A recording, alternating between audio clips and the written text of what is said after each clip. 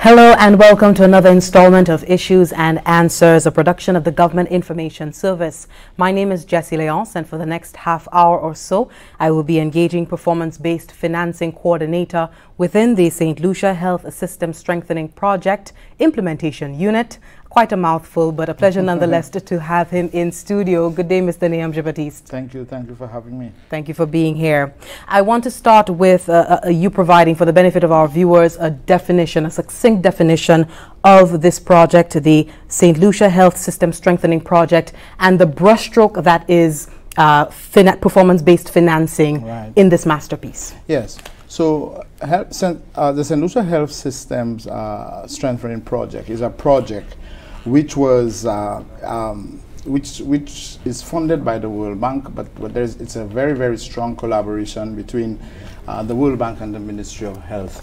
What this project aims to do is to strengthen health systems, all of the health systems in the country. You would appreciate for us to reach to achieve health. It's not just to prevent disease. There are other systems around around the achievement of health that we also have to ensure that it's working and ensure that you get a positive outcome from it. So the project itself, there are 4 components.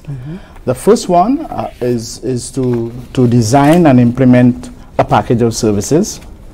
The second one has to do with seeking to strengthen the efficiency of that package of service in the implementation. The third one has to do with the management of the whole project itself. And the fourth one has to do with building St. Lucia's resilience with respect to getting prepared for disasters and that type of thing. So these are the 4 main components. The PBF component is part of the second component, which seeks to strengthen the efficiency of the health service.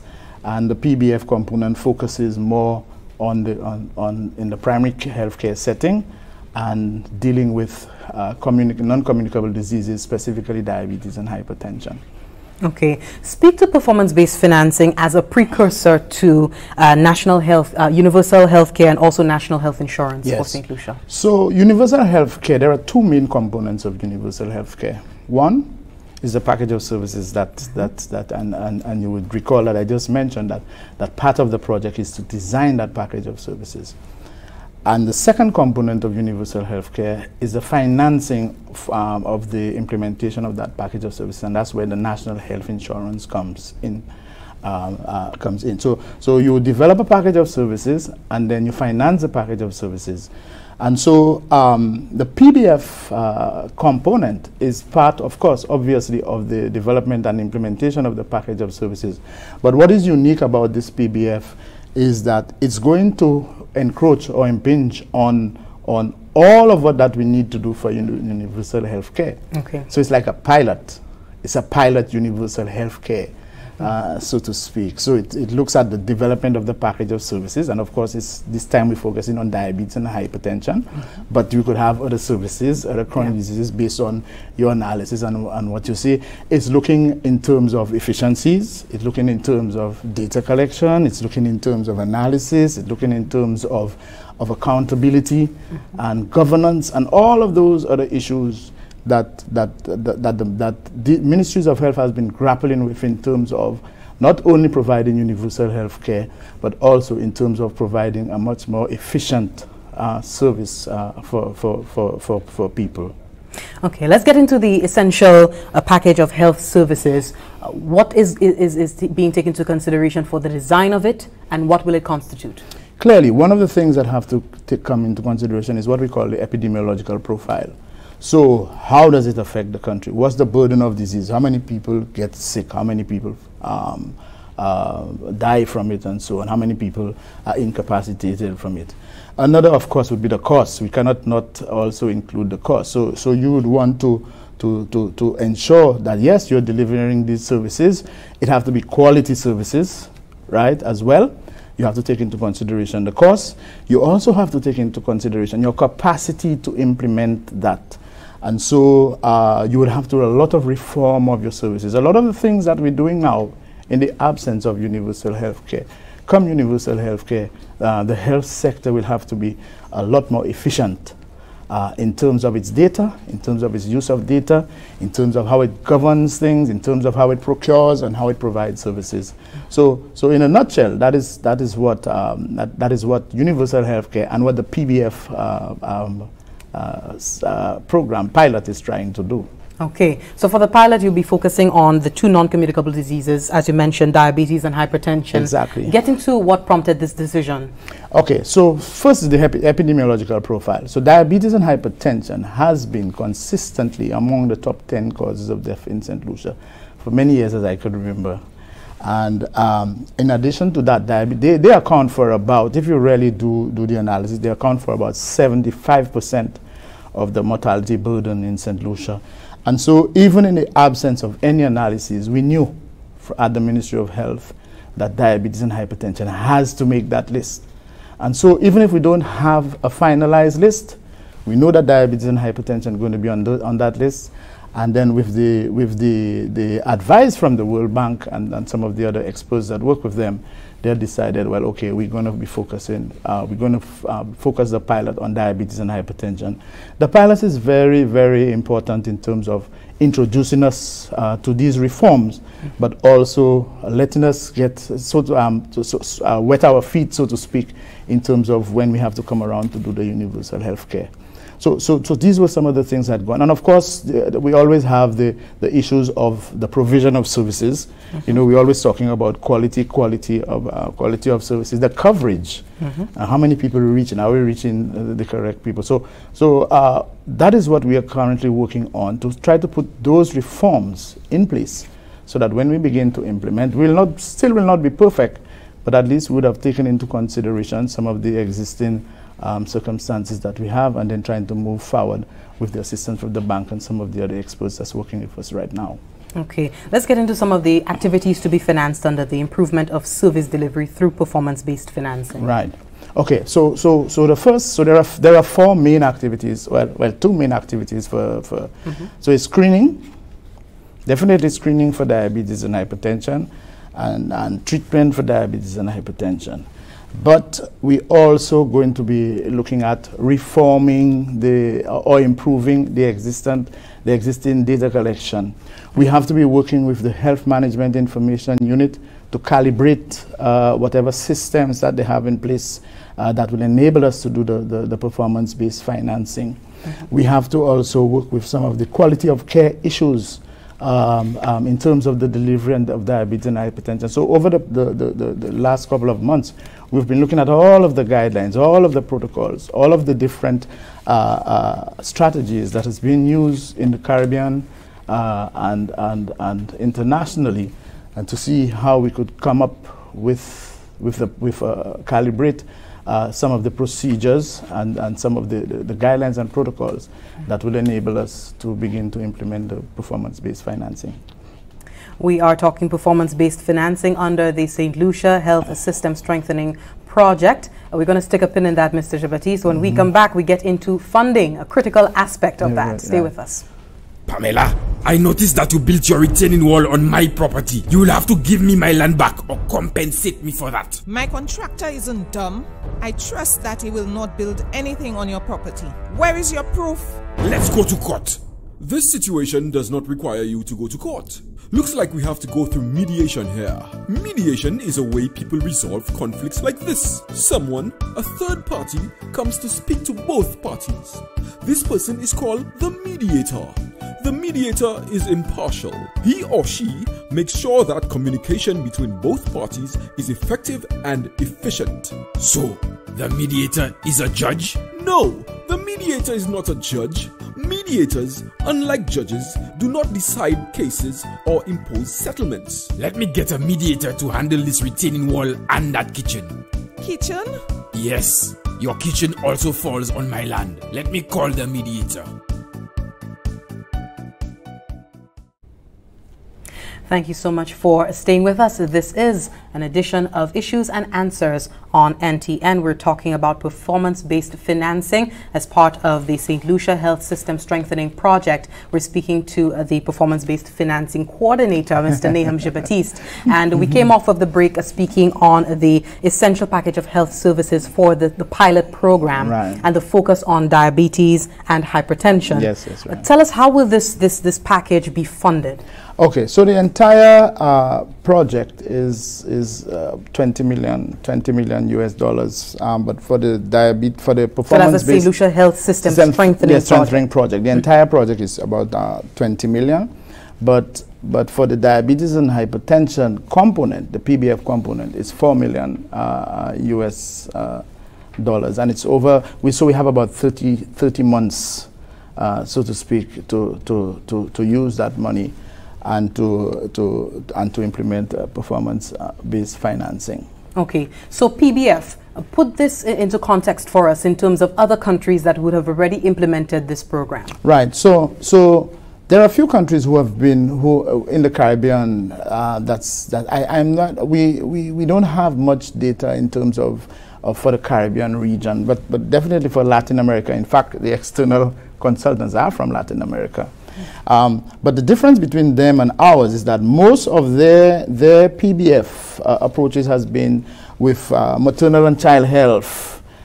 So this is kind of the first in the few that's going to be looking at chronic diseases and specifically diabetes and hypertension. So again, we see St. Lucia being used as a pilot. Some people like to say guinea pig, but I prefer to say pilot, you know, and it's because I think that the international the international agencies see something peculiar about St. Lucia. One of the things that's going for us is that we do have a health information system already in place, and that was coming from another project from the World Bank. And so what was done was to build on what exists. So in terms of the information system, in terms of what's happening even right now in the primary care setting, that's the other thing. It's all going to be happening in the primary care setting.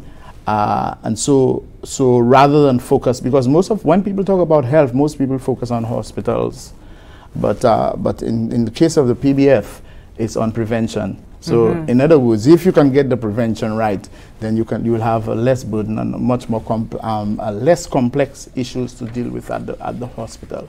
So that is the whole approach. And then if you ever have to achieve universal health care, which if you want to see as the ultimate goal of this PBF, then now what WHO has recommended is that you start in the primary care.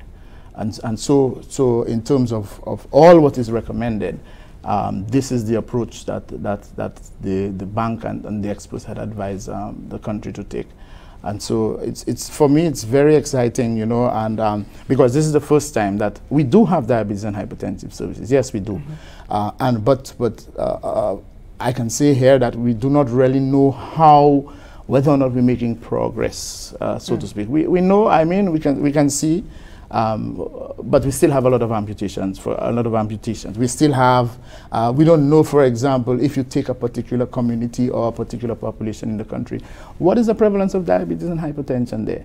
So hopefully, over the next, when we start to implement this will be information we have on our fingertips, and so we will be able to plan a lot better strategically for the health of the country, at least from the perspective of diabetes and hypertension. But of course, we could always extend those lessons learned to some of the other things that will be in the package. Okay. I want to segue a little bit. The project itself is in full swing. So tell us what are you guys learning in terms of where you started from at the beginning of the project, but now you're beginning to assess what's happening on the ground? Right. So we are not there yet.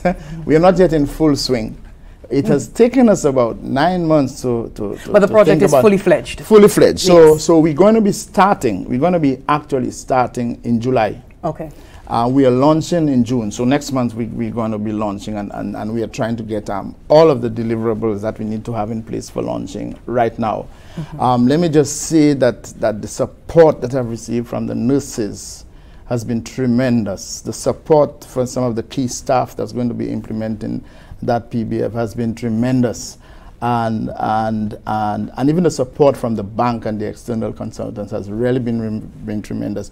They have given us a lot of flexibility in defining this. Although PBF is relatively new, we had to learn about PBF and had to be consistent with some of the recommendations of the bank. But it's a very important, I think, and a crucial learning process for us.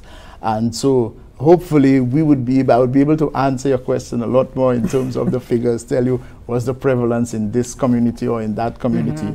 And so with that type of information, I believe we can do a lot better for the persons living with diabetes and more effective execution. A lot more effective execution, and I'm looking forward to reducing the number of amputees. You know, a lot of we'll have if you want a frame for doing a lot more research and evaluation, and so not only informing the non-communicable disease, but some of the other programs that we may have, where we can take some of the lessons learned from the PBF and bring it across and apply it to some of the other conditions that we're looking at under health. Okay, so not yet in full swing, but fully fledged. Planning to get into the swing of things in July. In July. Just give us a status update, a progress report of sorts for this period. Okay, so up to now, so when I first came, yes, as I said, we knew the health centers that we were going to focus on. Those were selected at the design phase. So now we had to work with all of the health centers. We did a quick assessment of the health centers to try and find out what's their capacity. And I could report that in 16 of the 17, because we're going to be implementing in 16 facilities during the 2.5 years. Okay. But the goal, of course, would be to get everybody, because when you start to see progress, and normally PBF, wherever PBF has been implemented, there has been progress. So we're going to be implementing, we're going to be starting with 8 facilities in the first 6 months. And then we're going to be bringing on the other nine from January of 2022. That will be phase 2. That will be phase 2. Currently, what we are doing, we are developing with the assistance of we are hiring some staff. Okay. We're going to be hiring some staff to do some supportive supervision with the health centers. You will appreciate it's going to be some new procedures, and so that staff itself, the hiring, will be trained by the external consultants, and so they will be working with the facilities to ensure throughout the program the implementation of the pilot, and then we'll also be hiring some IT staff as well to work with the health management information unit. So my job really is to coordinate all of those units. There's about 4 or 5 units within the Ministry of Health, so that by the end of the pilot, they would have had build capacity in those units to allow the bank to phase out, so to speak, and then us to continue. But also will be at the end of the day, we want to have capacity also to be able to implement the universal healthcare. So just have always at the back of your mind that these are 4 services really. Is diabetes screening, hypertension screening, diabetes treatment, hypertension treatment. But there will be a few more services to be added on in the package of services. But we would have gotten lessons learned from the PBF, so that by the time we're ready to implement the universal health care, we would be in a much better place than if we're starting from scratch. Wonderful. We are due for our final break. When we come back, we're talking projected outcomes, key deliverables under this project. Stay with us. Tout le monde say counseling. Qui te m'a bagay Charles? Depuis moi fait, PS moun pas jamais counseling. But Lucia, just yesterday you asked me advice about your husband, and we spent over an hour on the cell. Ça c'est counseling? Moi quoi c'est affaire moun. Just think about it, Lucia. When you're having difficulty with someone, you ask your friends for advice to help you to deal with your problems. But wouldn't you prefer getting advice from a professional counselor? I hope you're not one of those who think counseling is for crazy people. When your situation qui bien ouais, ek moins besoin professional counseling. Mais mani l'argent, il cherche à condition doctor's visit. Don't you know the Ministry of the Public Service has an employee assistance program they call the EAP, which is offering 6 free counseling sessions for government employees?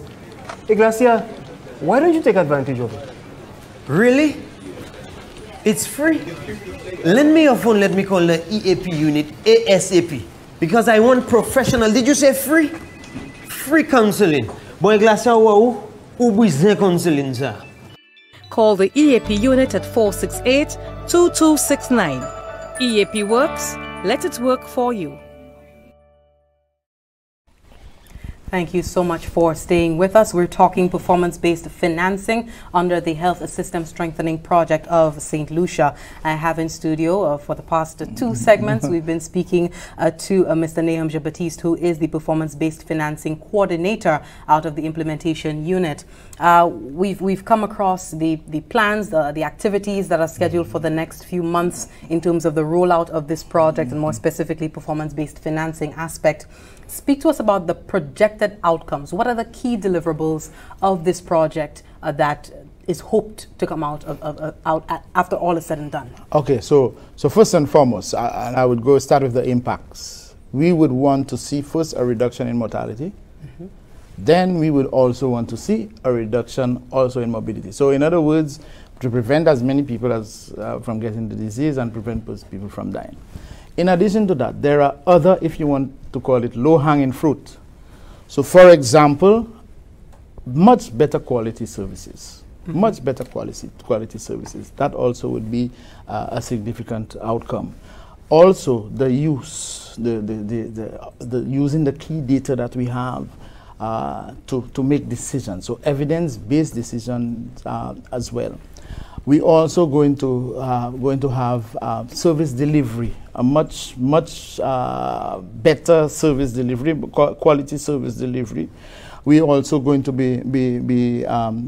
and ultimately what we would want to do is to provide lessons as well, so that when we come across to implementing universal healthcare, we also would have had these outcomes that would help us to deliver a much more effective package for universal healthcare. So these are the ones that come to mind. But obviously, there are others like improving the existing services, building the capacity of the Ministry of Health, even while we are doing the chance to evaluation of different programs. So it's PBF, but we will, during the implementation of the PBF, we also be building capacity so that the ministry can evaluate its programs on a more ongoing and regular basis. So these are some of the key outcomes and impacts that I think that we have, and of course not forgetting all the amputations and all of the things that's happening in the hospital, and ultimately also reducing the burden of diabetes and hypertension now, but non-communicable disease on the hospitals. You know, these are also these are some of the key outcomes that I I envisage that we would be able to achieve from this PBF pilot. The pilot. Okay, let's speak to the overall goal. After the pilot, we know that there are plans to engage the private sector. Speak to us, give us a glimpse into what that will look like. Right, so universal healthcare, what universal healthcare really does is because right now, most of the provision of healthcare in the country is with the government. Yes. The government funds most of it. So universal healthcare would seek to engage the private sector.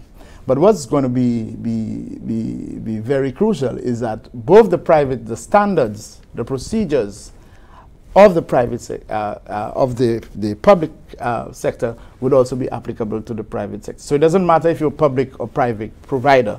You would still have to, for example, go through the contracts. You would still need to generate the data that you need. And so automatically, you would have an improvement in the delivery of service in the public sector as well as in the private sector. And you'll have a much more standardized delivery of services with universal healthcare. You know, and of course, and always underpinned with that in health will always be the quality of services. So continuous quality improvement as well. So you're looking at two things. You're looking at the performance. First of all, you have to reach people, but you're also looking at quality.